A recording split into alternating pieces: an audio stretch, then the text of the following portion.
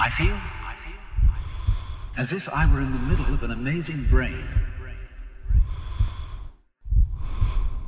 In other words, the brain is a network of interconnected neurons.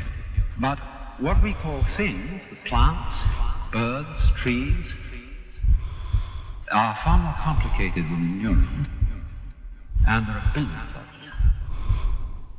When you see a flower in a field, it's really the whole field that is flowering, because the flower couldn't exist in that particular place without the special surroundings of the field that it has.